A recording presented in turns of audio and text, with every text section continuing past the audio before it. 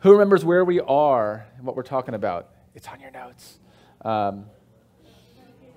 We are talking about the predicated I ams, and we are talking about the first of these, and we're taking 2 weeks because it's a big one. Why do they call it a big one, Evangeline? Evangeline? I said this is a big one. Why is it a big one? Because it's big. That's why they call it a big one. So we're going to recap a little bit and then get more into this statement and the importance of it, the effects of it, the implications of it, if you will. Have you guys ever had somebody say something to you that you thought, I couldn't have possibly heard that right. I'm going to need you to say that again because I don't understand it. I was thinking about this, and this is a long time ago. I think I was probably, I don't know, maybe in grad school. And I was going to try on a pair of pants at a store. It was like a big store. I think it was a Kmart, of all places. And I go to like get help because they had keep the rooms locked. And there's a button to push. I finally push a button. Somebody comes over and helps me. And she says, as she unlocks it, and I'm walking in, she's like, be careful when you close the door because it might lock you in, and I'm about to go on my break. And she just left.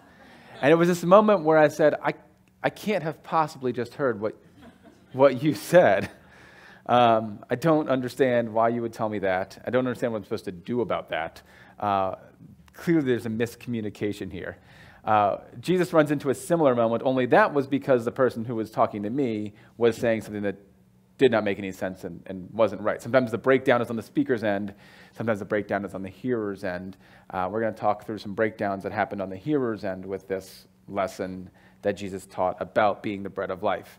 But if you remember, Jesus feeds the multitudes, right? He feeds these 5,000 men plus women and children. And then the people perceive that he is, or at least believe that he is the prophet who is to come into the world. Jesus sees this and sees that they're going to seize him and make him king, that's just kind of a passing comment there, but it's an insight into the people's mindset. We didn't talk about this last time, but if you are under oppression from a foreign government and you want to have a revolution, a king who can make magic bread and feed your entire nation is valuable. Right? Because with all the armaments and everything, so much of these empires, when they would rule these huge swaths of land, was about provisioning for the people, keeping the people fed. You keep people fed, they'll be happy, they won't, or at least feed them enough so they won't revolt, but not so much they can revolt. And so they're like, hey, if we have our own food source here, this is great, we can do our own thing here. So Jesus sees that these people are thinking down this materialistic mindset, right? They're perceiving him as a prophet. They want him to be king. And Jesus bolts. He leaves. This is not the time for this. The next day, they chase him down. And they begin to compare him to Moses. Remember this? They say, all right, Moses gave us bread for like the entire time we're in the wilderness. What are you going to do to prove that you are even greater, that you are the next great prophet? And Jesus realizes, and I realize maybe this isn't the right word because Jesus knows, he notices and perceives that these people aren't comparing him to the right thing. They are comparing him to a person, to Moses. And Jesus wants to take this opportunity to show that he is not to be compared to the prophet, he is to be compared to the provision. He is the bread of life. And so Jesus declares that he is the bread of life, that the foreshadowing in the wilderness of this miraculous provision was not because of it's not foreshadowing another great man, but it's foreshadowing an eternal source of provision and sustenance. So that's where we are. We're going to look a little bit into the meaning of I am the bread of life, and then we're going to talk about the implications of it. The first question, and if you ask this, especially as the passage goes on and Jesus gets more kind of explicit with the eating and drinking terminology, the first question is, that probably threw off a lot of these people, is Jesus endorsing cannibalism here? I think it's a fair question, right? It's one thing when he says, I'm the bread of life. You're like, okay, I'm tracking with you metaphorically here maybe. And he says, unless you eat of my flesh and drink my blood. Jesus dials up the intensity of the metaphor here. And the question is he endorsing this? And I feel like we should at least address this, because you very well might have conversations with people who are not Christians, who are maybe from an atheist perspective, who will bring this up as a charge against Jesus. First of all, I think it's clear that he's not, because Jesus never actually dismembers himself and feeds his disciples. That sounds like a really obvious point, but if he says, you will only be saved if you eat of my flesh and nobody eats of his flesh, then he's a complete failure and we shouldn't be talking about him, right? That seems really obvious, I know, but Jesus never did this. And then when he died, his disciples never tried to eat him, okay? So it feels stupid having to say this. I'm a parent, I'm a dad, so sometimes you're used to saying the things you feel like you shouldn't need to say out loud. Jesus is not endorsing cannibalism here. Now, another thing that we have to talk about, though, applies more here locally, is the concept of what we would call transubstantiation. Who's heard that word? Transubstantiation. So transubstantiation, the doctrine of transubstantiation, would be the doctrine that when the Lord's Supper, specifically the Eucharist, is performed, that there is a miraculous transformation of the elements, of the bread and of the cup, to become the literal embodiment of the flesh and blood of Jesus. And we don't hold to that position here, okay? We do not hold to that. There are churches, there is a major denomination that does hold to that. We do not hold to that. But I think what's interesting, though, is that we can use that illustration when Jesus uses. So Jesus in John 6 says, I am the bread of life. So he's taking himself as the object and comparing it to the bread. When we fast forward to any of the recordings of the Lord's Supper, the one I have here is in Luke 22, Jesus is then looking at the bread and says, this is my body. So you see the two-way metaphorical language here. He's going in one direction from himself to the bread, and then from the bread to himself. And I think what we can tell there is that clearly, again, this is not cannibalism. This is a metaphorical language that Jesus is using here. We can look better at what he means when we look at a couple of the verses. John 6:47, where he says, truly, truly, I say to you, whoever believes has eternal life. And then John 6:54 says, whoever feeds on my flesh and drinks my blood, this is where people think it gets a little weird. Whoever feeds on my flesh and drinks my blood has eternal life, and I will raise him up on the last day. So what you see here is a deepening of the metaphor. He's taken a metaphorical idea and he's starting to push on the edges of it. You know, sometimes you push a metaphor too far and it breaks. Jesus isn't breaking this, but he's just pushing it to the edges. Let's expand what this means. Let's assign other attributes of this metaphor to specific actions. So if I'm the bread, then what he's saying here, then to eat that bread effectively is to believe in me. It's like, Frank's classic get in the wheelbarrow from Alpha, right? It's a metaphorical explanation of the act of believing in Christ. I thought this explanation by D.A. Carson in his commentary was really helpful. He says, the essentially symbolic nature of bread of life and related expressions in this discourse is disclosed by the mingling of metaphorical and non-metaphorical elements. Jesus is the bread of life, but it is the person who comes to him who does not hunger, not the person who eats him. Similarly, it is the person who believes in him who does not thirst, not the person who drinks him. Thus, when the language becomes more rigorously metaphorical in verses 49 and following, we read of eating Jesus' flesh and drinking his blood, the meaning of the metaphors has already been established. This is why we've talked about don't read a Bible verse. Okay, don't just be like, I'm going to plop right here in John 6:54 and be like, all right, in order to have eternal life, I need to eat Jesus. Well, no, you missed the first 53 verses of this passage where he does the miracle, he feeds the people, and then ties it into himself as the bread who sustains them forever. We can't just jump in like in the middle of a movie and expect to understand everything that's going on. So what Jesus is doing here, he's saying, you've experienced temporary provision. I am your eternal provision. It's similar to the sacrificial system, right? You had, every time these sacrifices were made, you had temporary, you had provisional forgiveness of sins. I give myself for eternal forgiveness of sins. It's the same idea here. To partake in Christ's body and blood is to trust in his saving work, in his atoning sacrifice, as the only means of eternal salvation. It's the only way we can live forever. And I want to notice also, just as in the Old Testament, the bread was given and not earned. It was collected, but it wasn't made. The people didn't earn it. In the same way, what Jesus is saying here is that is symbolic of the fact that I'm giving this eternal life. It's going to cost me everything, like we talked about last week. But it costs you nothing but believing and consuming.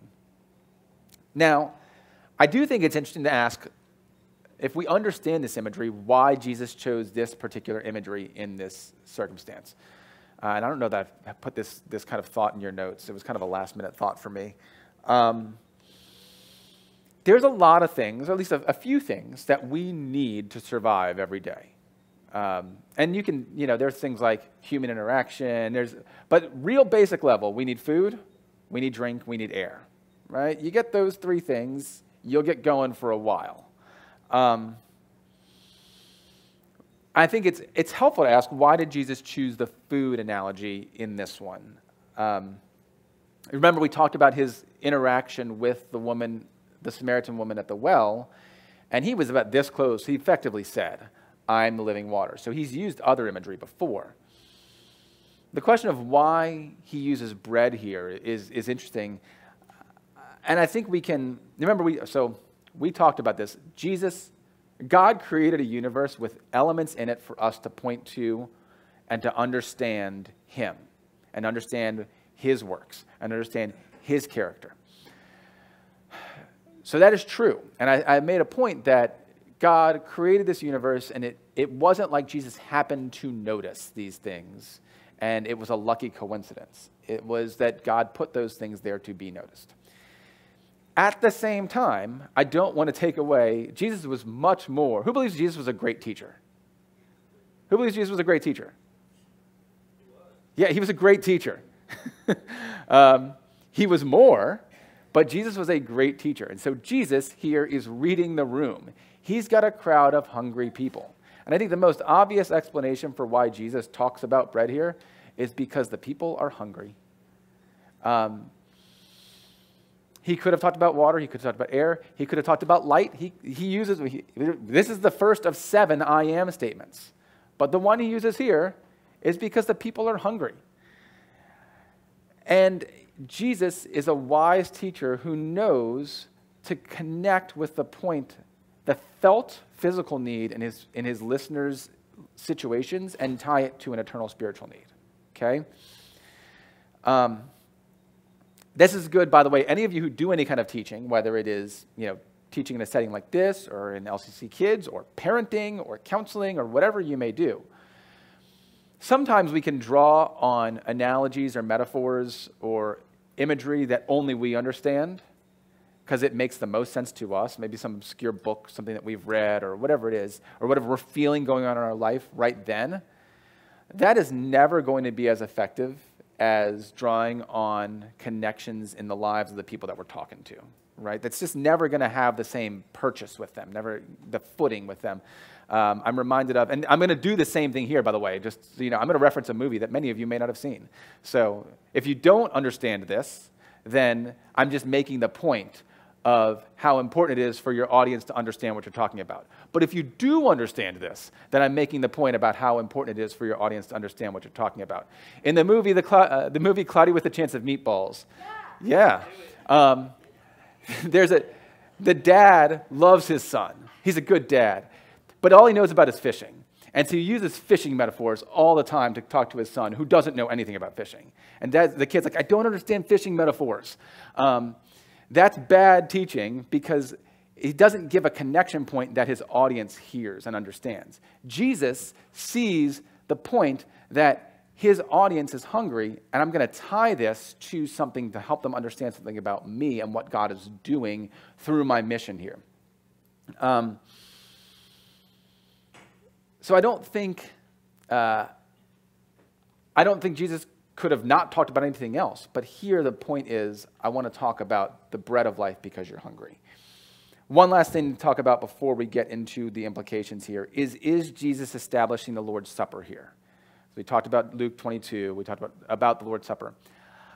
There's debate amongst people way smarter than me about whether this is the institution of the Lord's Supper.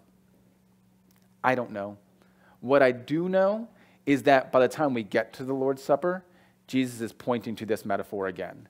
He's saying, this is important. Remember that one. There's 6 other metaphors we're going to talk about. None of those get mentioned there. None of those get turned into sacraments. This is the one that Jesus says, hey, this is a big deal, okay? So that's a unique quality amongst these I am statements.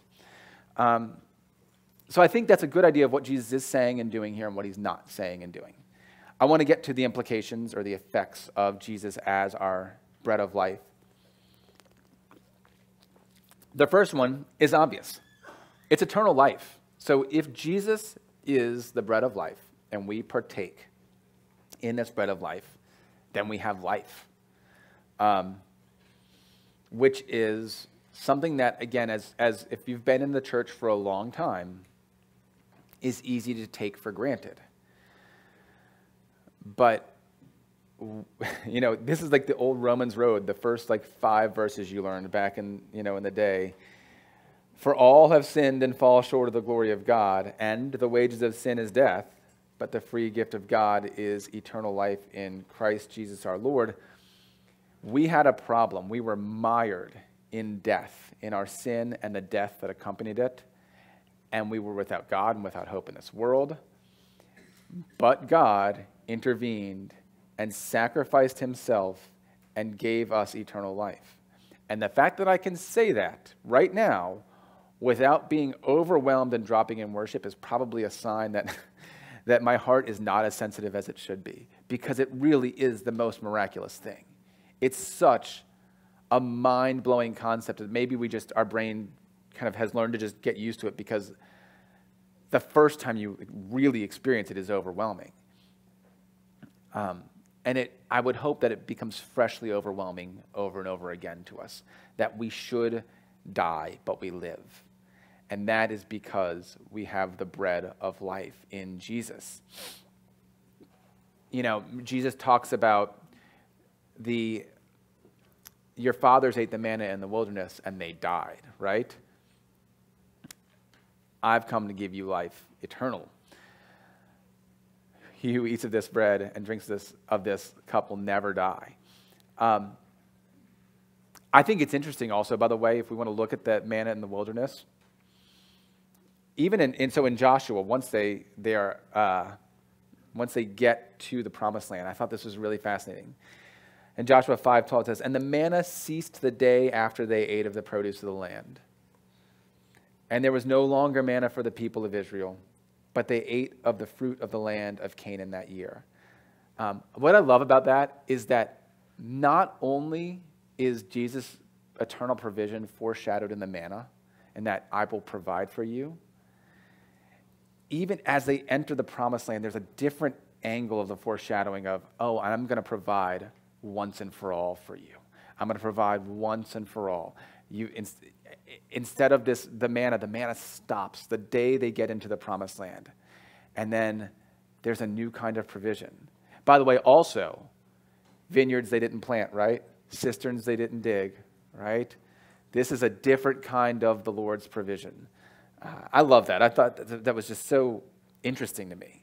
The complexity that God... I've said this before. This sounds really obvious. The Bible is just so well written. It is such a fantastic storyline. It is all true. But it is such a beautiful narrative from start to finish if you understand the big picture of the Bible.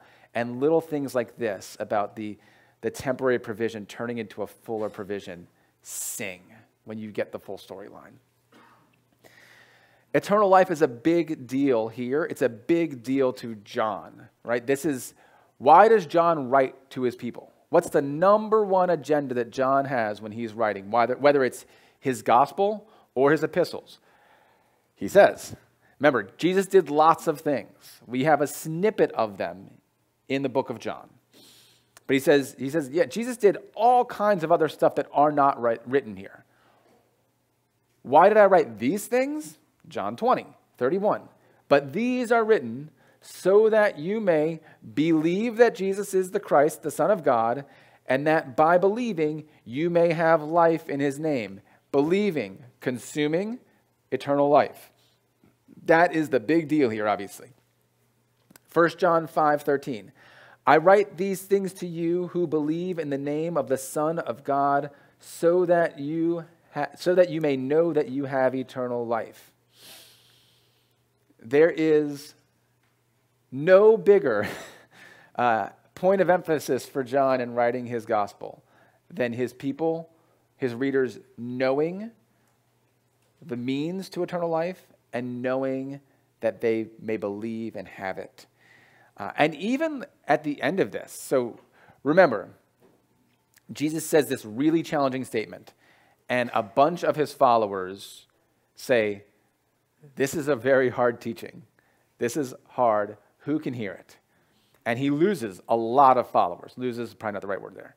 A bunch of call them potential followers leave. They say, this is hard. I can't get this. That's when Jesus looks at the remaining disciples and says, you guys going to go too? And I love what Peter says here. It's so clear. And we often only read the first verse of this and don't pay attention to the second verse, but I've got them both here. Simon Peter answered him, Lord, to whom shall we go? You have the words of eternal life. And we have believed and have come to know that you are the Holy One of God. So Peter here even sees the connection between believing in the person of Jesus and eternal life. And I'm going to bring this other element in that we're going to talk about a little bit more in a second, and the Word of God. John 1:1, in the beginning was the Word, right? So Jesus is the manifestation of the Word of God. So if you could take these three ideas and bundle them all together, the Word of God, the bread of life, Jesus Christ, okay? They are equivalents. So as we're reading, sometimes we have to plug in or understand the other things baked in with that word when we read one of those three. Does that make sense? Did I say that okay? Because it was confusing as it was coming out.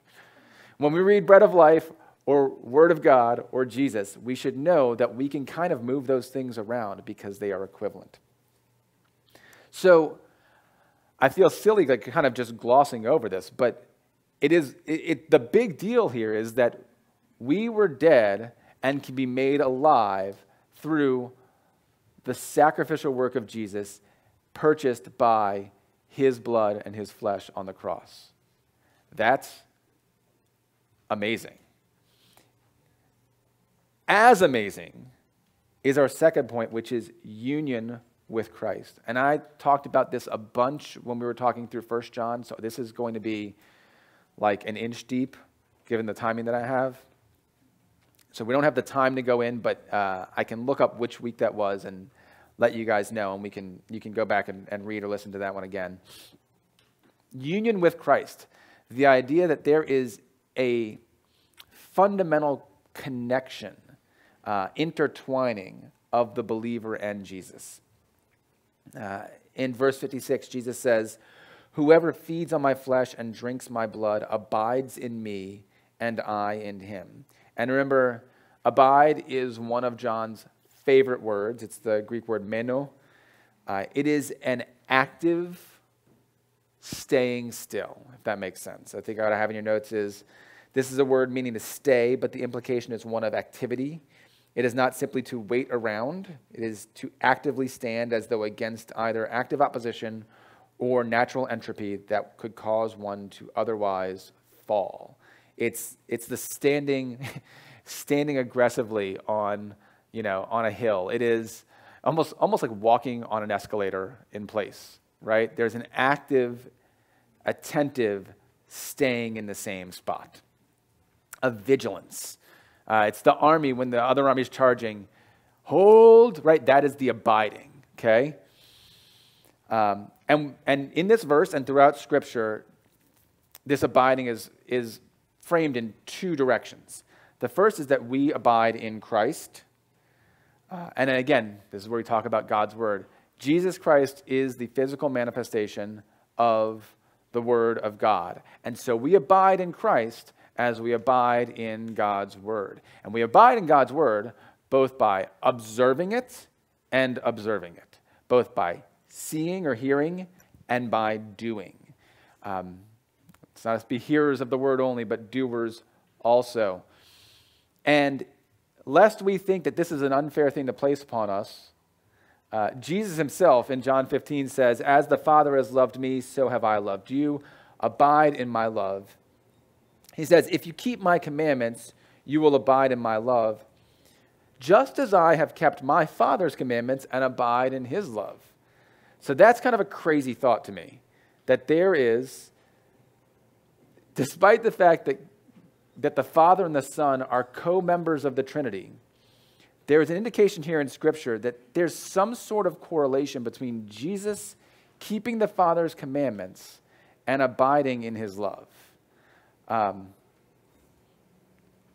don't know that I've had time in the last week to fully process that thought, so I'm just going to ask you to put a pin in that, and maybe I'll think about it next time I teach. I'll have more ideas about it. But that is crazy to me. Not that I don't believe it, but it's mind-blowing to me that there is that part of Jesus' abiding in the Father's love is not only manifested by, but it sounds, because the conditionality that's in this phrase, dependent upon his keeping his Father's commandments. That blows my mind. On the other hand, Christ abides in us. So if the idea of keeping God's commandments sounds challenging, and it is important to remember that we are empowered by the abiding of Christ in us and by the anointing of his Holy Spirit. So remember that the resurrected Christ who overcame every temptation, who overcame death itself, abides in every person who believes in him. And we are anointed with the same anointing with which he was anointed. When John says, I saw the Spirit descend from heaven like a dove and it remained on him, that's the abiding, okay? And then John says later, Jesus talking, "If you love me, you'll keep my commandments, and I will ask the Father, and he will give you another counselor to be with you forever. He's the Spirit of truth. The world is unable to receive him because it doesn't see him or know him, but you do know him because he remains with you," that abides, "and will be in you." This has probably become less of a thing lately because of phone batteries are getting better and stuff. But they used to make these phone cases that would also be a battery. Do y'all remember these things? It's like a cell phone case.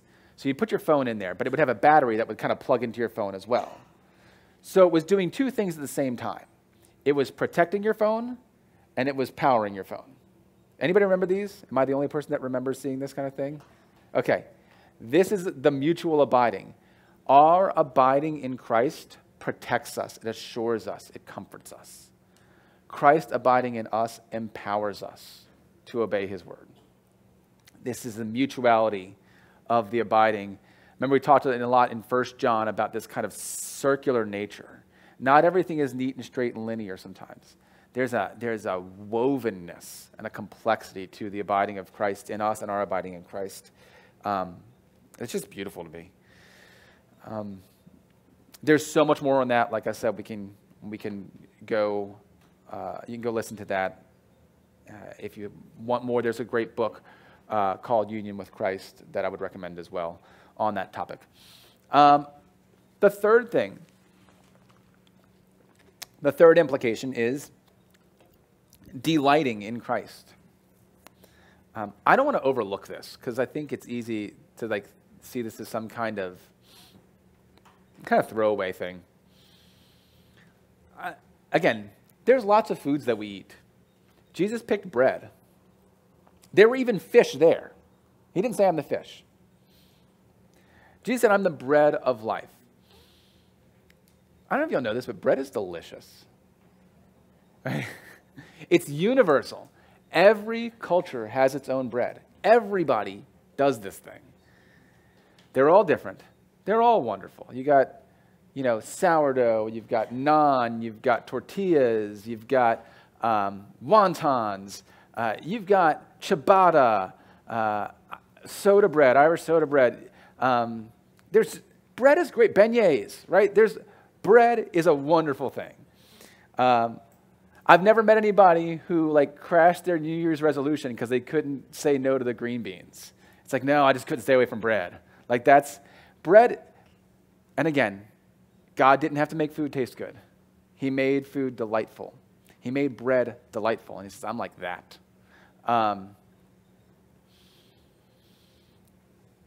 Isaiah 55 is a verse that is often, as commentators look at this passage, they compare these two verses and correlate them. In Isaiah 55, 1 and 2, he says, come, everyone who thirsts, come to the waters, and he who has no money, come, buy and eat. Come, buy wine and milk without money and without price. Why do you spend your money for that which is not bread, and your labor for that which does not satisfy? By the way, that's that typical Hebrew, I can't think of the word, parallelism. So he's saying, basically equating things that are not bread with things that do not satisfy. Why do you spend your money for that which is not bread, and your labor for that which does not satisfy? Listen diligently to me, and eat what is good, and delight yourselves in rich food. Isaiah outlines three things about this food. It's free to all who would receive it. It's satisfying, and it's delightful. Isaiah's and Christ's argument here is stop working for substandard provisions, for things that are not going to satisfy and that are going to pass away. Trust in God for provision that will delight and satisfy you forever. Come, taste. I think this is one of the most beautiful passages in the Old Testament for sure. Just the beauty of God saying, come, eat, delight. Let us fellowship together and delight in the goodness of my provision for you. I was thinking about this. There's still going to be bread in heaven. The whole point of bread isn't just to get us there. There's still going to be goodness and bread to just delight in heaven. More so, there's still going to be goodness in Christ to delight in for eternity. Our eternal life is secured, but there is the beauty of the person and work of Jesus. Just a wonderful, the God-man, right, that we get to delight in fellowship with for eternity. Let's not overlook, let's not be too academic. Let's enjoy who Jesus is. Lastly, the communion with the saints. There's so much, by the way. There's so many more implications. I just did 4. Y'all know the word companion literally means one who breaks bread with another. Come with panis, bread. Your companions are the people with whom you break bread. They're the people with whom you share meals. And this is certainly true, first and foremost, in a spiritual sense. this passage in 1 Corinthians 10:17. Because there is one bread. Who's the bread? Jesus. That's a Sunday school answer, guys. Y'all got that. Because there's one bread, we, who are many, are one body, for we all partake of the one bread. There is a unity in us. I thought about asking Charlie to just bake me the biggest loaf of bread she could bake me. I just didn't want to place that on you guys. Charlie Mesh bakes incredible bread, and she's also baked like enormous breads. And I just didn't know if the logistics would work. But because we all partake of that one bread, first and foremost, let's start here, the figurative meal. Because we partake of Jesus, we are all one body. We are one body together who has shared in this eternally satisfying meal. There is a unity that I have with you in this room, if you are a believer, even if I haven't had the pleasure of meeting you yet, that is different than the union that I have with a family member who doesn't know Jesus. We are related in a different way, and we are companions in a unique sense that is provided for by the body of Jesus. We have, and look, don't knock companionship. It is a glorious thing. From the very beginning, it's not good that man should be alone. And obviously, Eve is the number one companion that he's pointing to there. But we need one another. We need companions. And that fellowship is purchased at a cost that is the blood and the body of Jesus. But it didn't just stay there. I have one of the passages here, but there's a couple.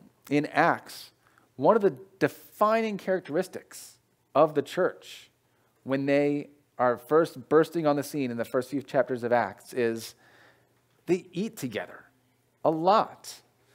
And they devoted themselves to the apostles' teaching and to fellowship, to the breaking of bread and the prayers. And there's not an indication that this is just them doing the Lord's Supper over and over again. This breaking of bread it's colloquialism for they shared dinner together. They ate together, apparently a lot, enough that it is a noteworthy thing that Luke records in the book of Acts. These people, their lives were knit together through the sharing of a table. We have this figurative unity, companionship, but it is greatly facilitated by practically breaking bread together. Okay? Let me ask you this. Raise your hand if you have had somebody in this room, who is not related to you, familiarly. If you've had any of these people over to dinner at your house, raise your hand. Okay?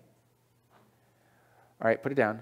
Raise your hand if you have been to dinner at somebody in this room's house. Okay, that's better. I want us to work in the next year. I want to ask that question next year and have every hand go up. Okay? We become a more tightly knit body by breaking bread together. Am I just saying this because I love food? Kind of. But I think it's biblical. I think we see something in the body of the church that is strengthened by dining together. I've been in small groups for years. Those are wonderful. But there's something about having one other person or two other people at your house and sitting and talking and fellowshipping and sharing and bringing together. That is a beautiful component of the family life of the body that God has provided for us. And I want us to lean into that. I know I can get an amen from Lester. Lester will cook for all y'all. You bring a sign-up sheet next week, Lester. We'll just sign up for dinner at Lester's house. Lester can throw down in the kitchen. I want us to work. Can we commit to work on that as a group?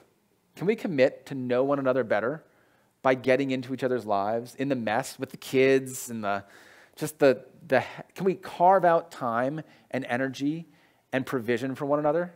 Can we do that? Because I think that's part of what Jesus bought with his body. And I think that we miss out if we live our little isolated lives and don't work as true companions. So that's all that I have. Before I pray, I want to remind you guys that we're doing something weird today in church. Keith is going to preach first, and then we're going to have worship. So that's at 10 o'clock. So I know what 10 o'clock usually looks like around here. There's lots of people in the lobby. So 10 o'clock, if y'all want to look back there or up here, that's when the little hand is on the X and the big hand straight up and down at the XII, okay? If you have a digital watch, it's when there's a line and then a bunch of circles, okay, with some dots in the middle. That's 10 o'clock. At that moment, you should have your hindquarters in a seat in the sanctuary so you can listen to the teaching of the word, okay? Let's pray. Thank you, Lord, for this group. Lord, I pray that you would unite us, God, more and more. Lord, help us to be true companions to one another. God, thank you for taking people from various backgrounds and walks of life, Lord, socioeconomic groups, races, previously religions. Thank you for taking a group of people and through your body uniting us into one body. Lord, thank you for that miraculous work, Lord, and thank you for that body being able to continue into eternity because, Lord, you have bought eternal life for us at your cost. Thank you, Father, for your provision. Lord, help us to worship you and delight in the goodness of your provision for us. In Jesus' name, amen.